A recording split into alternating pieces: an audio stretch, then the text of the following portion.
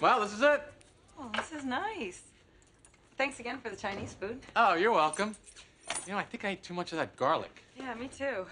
No, I ate the whole plate. I didn't know those little things were garlic. I thought they were peanuts.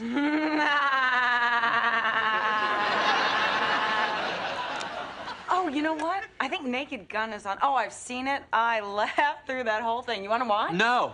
I mean, no, I don't think so. I thought you liked to laugh. I thought you were happy-go-lucky. No. I'm not happy. I'm not lucky, and I don't go. If anything, I'm sad, stop, unlucky. That's not funny, Naomi. I didn't mean to be funny there. Why don't you check the TV guide? I think Holocaust is on.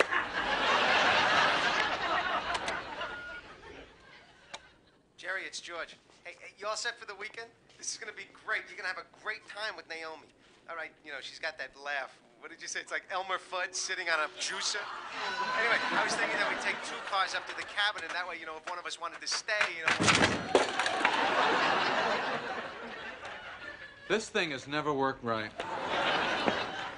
You think I laugh like Elmer Fudd sitting on a juicer? Well, first of all, Elmer Fudd is one of the most beloved, internationally known cartoon characters of all time.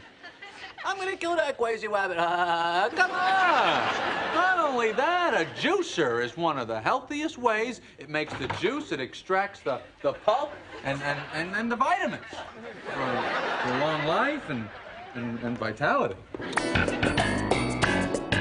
How could you leave a message like that on my machine? Well, how could you just play your message in front of anybody? Because I didn't think anyone would leave it. No, I didn't think anyone would play it. Well, now she's not going away for this weekend. What do you mean not going? Come on, we got plans here. Call her up. No, it's better anyway. I mean, really, what was gonna happen? I'm a comedian. How can I go out with a girl with a laugh like that? I mean, it's like Coco Chanel going out with a fishmonger. You know, because she's with all the perfumes, and a fishmonger's a pretty bad smell. Well, maybe you should ask Elaine. Yeah, but if I ask Elaine, then Kramer will feel slighted. Oh, no. Don't say anything to Kramer. Susan can't stand him. Vomited all over her.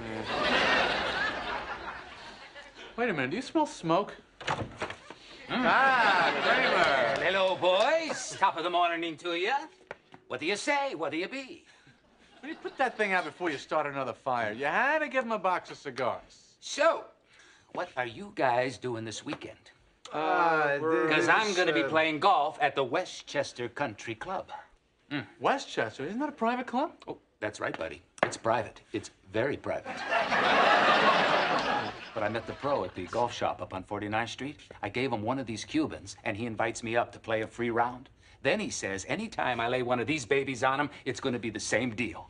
Wow. Isn't that beautiful? Yeah. Man, I'm going to be hitting the links all weekend.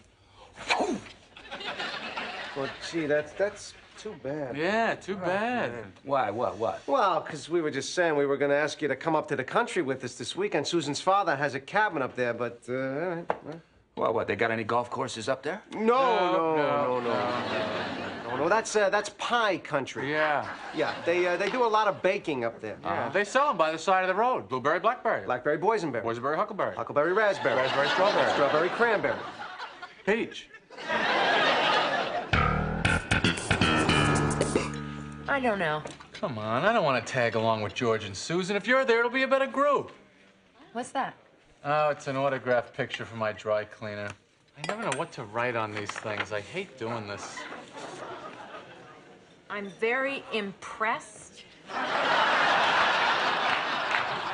Oh, you mean pressed because it's like a dry cleaner? Yeah, see, that's why I hate it.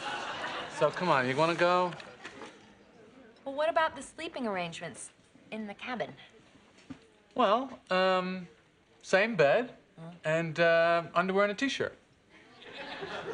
What about me? Well, you'd be naked, of course. Ah.